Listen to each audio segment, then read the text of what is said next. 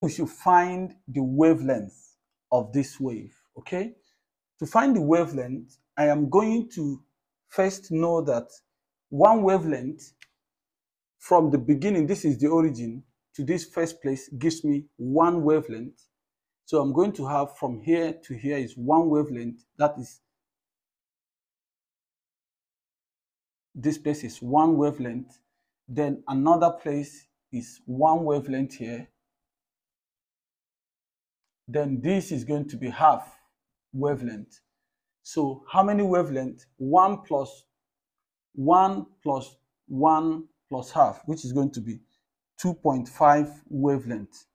And from here to here is the total wavelength, but the total wavelength is something as 0.4, so I'm going to equate it 0.4.